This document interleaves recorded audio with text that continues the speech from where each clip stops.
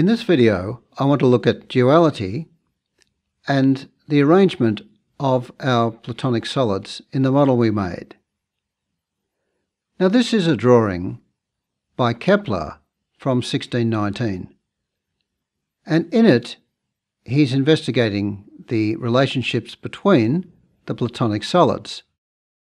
In the upper left corner there's a cube, and he has joined the centre of each of the faces of the cube, and this forms an octahedron.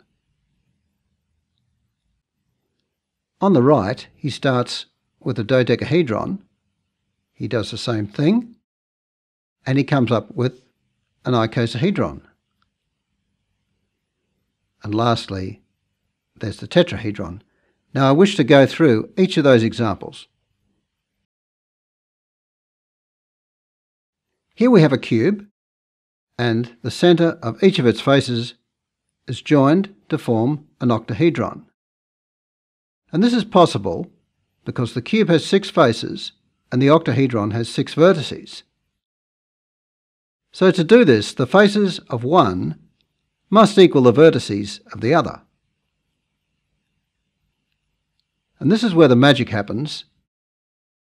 Here we start with an octahedron. It has 8 faces and the cube has 8 vertices. So it works the other way as well. And this is called a dual pair. But there's another dual pair. If we start with an icosahedron and do the same thing, join the centres of each of the faces, we get a dodecahedron. The icosahedron has 20 faces. The dodecahedron has 20 vertices. And if we start with a dodecahedron and join the centres, we get an icosahedron. The dodecahedron has 12 faces and the icosahedron 12 vertices. Another dual pair.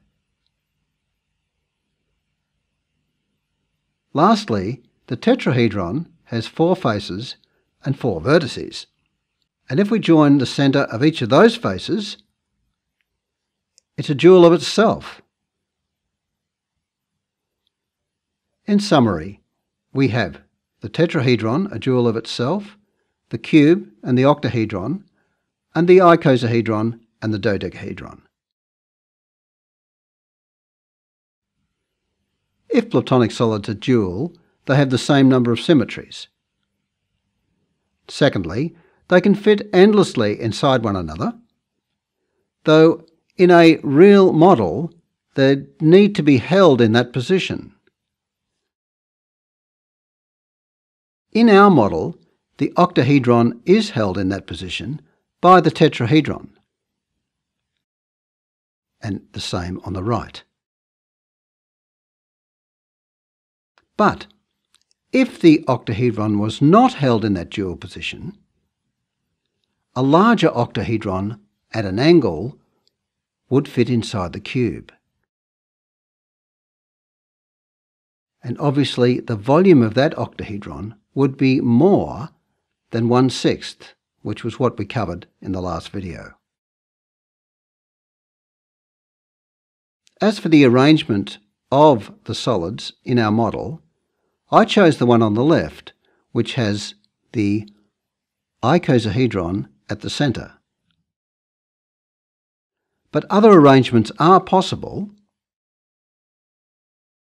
and the one on the right begins with the dodecahedron at the centre, and then outside that is the icosahedron, and so on. Now we know about duality, there's just one more section on the worksheet, and that's about surface areas. Now it'll be helpful if you have your model handy. It'll help you to think clearly about what's going on with these surface areas.